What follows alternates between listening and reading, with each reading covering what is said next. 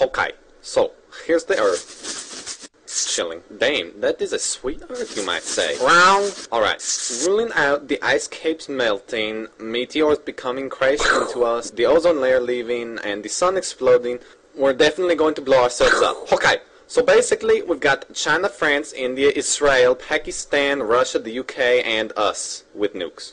We've got about 2,600 more than anybody else.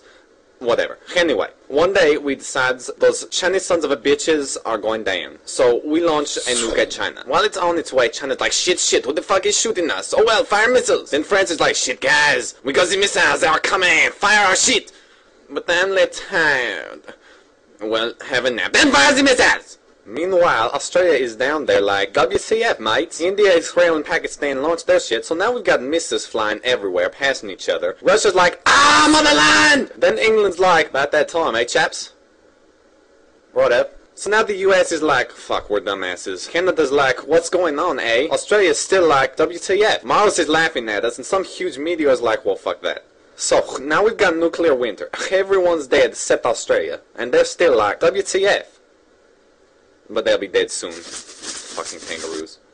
But, assuming we don't blow ourselves up, us Californians just have to worry about California breaking off from the United States to go hang with Hawaii.